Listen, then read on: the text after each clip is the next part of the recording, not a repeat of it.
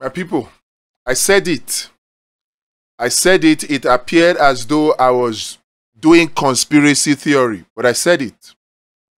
Today, 3 hours ago or a few hours ago, I saw a tweet, or an X now, a tweet on X from Daily Trust, is on Sahara Reporters, saying that, or claiming that Obasanjo claims fuel subsidy is back. It's on Daily Trust. It's on Nigeria Story. In fact, it says there is a lot of work that needs to be done, not just wake up one morning and say you removed the subsidy. Because of inflation, the subsidy that we have removed is not gone. It has come back. And this is credited to former President Obasanjo. Now, I said it. From the way the IMF and the World Bank works, I told you guys, I said, for me, these protests could be hijacked, this end bad governance protest could be hijacked by the IMF and World Bank for two reasons. Number one, to pressure Tinubu to increase the pump price of petrol in the name of removal of the fuel subsidy that Bola Tinubu removed in May 2029, that the IMF and World Bank came to claim to say has come back in January of 2024. Yes, so they want him to remove it again. They've been claiming and calling on Tinubu to remove the fuel subsidy again. Now, before this end bad governance protest started, we started hearing, just before the fuel scarcity of last week or 2 weeks ago, that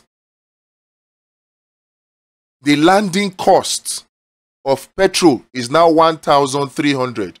In fact, many oil and gas experts went on national TV, just name the channel, they were there, pushing that fuel is supposed to be sold at between 1,500 naira and 1,800 naira. Please pay attention. There's a connection between what the IMF and the World Bank are pushing the Tinubu administration to do and the propaganda that you hear on mainstream media. There's a connection. So, I said I suspect that the IMF and the World Bank may hijack the planned protest to blackmail Tinubu, to force his hand, to dance to their tune, to increase the pump price of fuel again to between 1,500 and 1,800 in the name of removing the fuel subsidy that Tinubu said was gone, but IMF claims it is back, but now needs to be removed again. I said it is either that or the IMF, if Tinubu refuses to give in, will use the planned protest to destabilize the country in order to effect regime change and install another person that would dance better to their tune. I said those were the two suspicions that I had. Alas, day 7 of the End Bad Governance protest, which has been hugely successful, by the way, what are we hearing? We're hearing that fuel subsidy is back. El-Rufai has said it before. The former governor of, Bauchi had said it. So many people have said it. Now we are hearing it from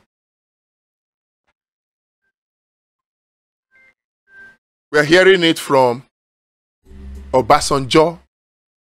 Now it becomes very, very hard to explain to Nigerians that there is no such thing as fuel subsidy when you hear people like Obasanjo say what the IMF wants him to say, what the World Bank wants him to say, that fuel subsidy is back. The same fuel subsidy that Tinubu said was gone, that the IMF said was back, and Tinubu and his administration has been denying it since last year, into January, into February. In fact, when El-Rufai came out to say in February, March, that fuel subsidy is back, that they were paying up to 5 trillion now per year on fuel subsidy. The federal government, Tinubu, NNPC, they all came out to say no, that is a lie. They kept denying it until July 24 or thereabout, when the Minister of Finance, our coordinating Minister of the Economy, presented ASAP, or is it ASAN, accelerated something, and then came out to openly admit that yes, in fact, they paid 3.6 trillion on fuel subsidy in 2023 from May 29 to December. And they are hoping to spend, or they are planning to spend, over 5.4 trillion on fuel subsidy in 2024. Let's not forget that first half of 2023, Buhari claimed that he paid 4.2 trillion naira on fuel subsidy. In 2023, Buhari claimed he paid 3 trillion on fuel subsidy. All these claims, Mele Kyari agreed when Tinubu was in power. But immediately Tinubu left. Sorry, I said Tinubu. When Buhari was in power, Mele Kyari agreed with the 4.2 trillion, with the 3 trillion fuel subsidy claim. Please, let's take note. But immediately Buhari left and Tinubu was sworn in. And Tinubu said fuel subsidy is gone. The very next day, Mele Kyari was on Arise TV and channels denying that the NNPC had not received any fuel subsidy payment from Tinubu since 2020. So obviously somebody is lying. Is it that the federal government was lying under Buhari and his Minister of Finance, or Mele Kyari is lying? But to make the matter even more complicated, the House of Representatives Committee on Fuel Subsidy conducted an investigation, and they found out, they called the oil marketers and asked them, how much did you collect as fuel subsidy payment? The oil marketers openly denied. They denied it. Just do a Google search, you will see it. It's open secret. They denied. They said they did not receive any fuel subsidy payment. That they only partook in the DSDP arrangement to lift crude. That was all.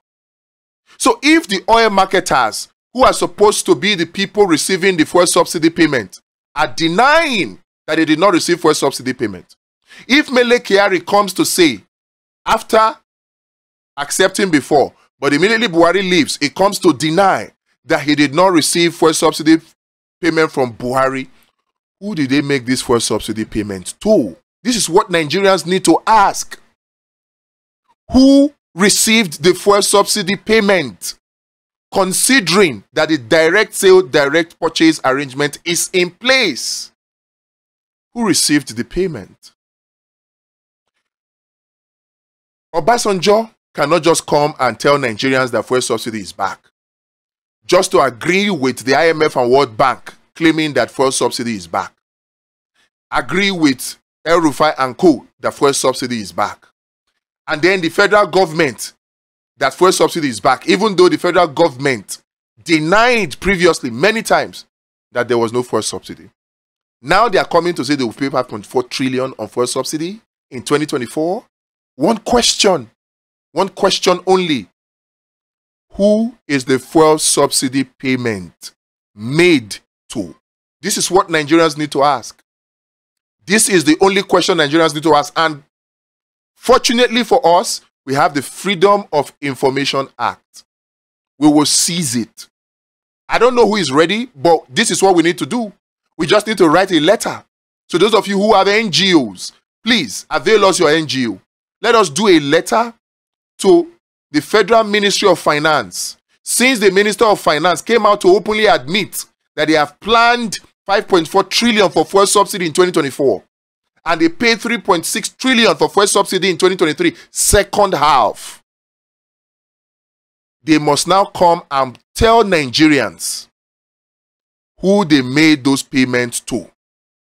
Because we know that the DSDP arrangement is still in place. And by the DSDP arrangement, putting NNPC in sole custody of being responsible for bringing in crude oil into Nigeria, refined petrol products into Nigeria, they must now explain to us who received the fuel subsidy payment. We should not let this slide. If we keep quiet, you will wake up and hear that they have removed fuel subsidy again, which is their plan all along. Which is their plan all along. You will wake up and hear that they have removed fuel subsidy again, and now we need to pay 1,500 naira per litre. We cannot let this slide. We must seize the opportunity of the Freedom of Information Act and ask NNPC and ask the Ministry of Finance, the Minister of Finance, to tell Nigerians who are the recipients of this. Then we will now come out and prove that there was no subsidy. We need to do this if we must move ahead. Anyways, day 7 of the protest. Kudos to the protesters.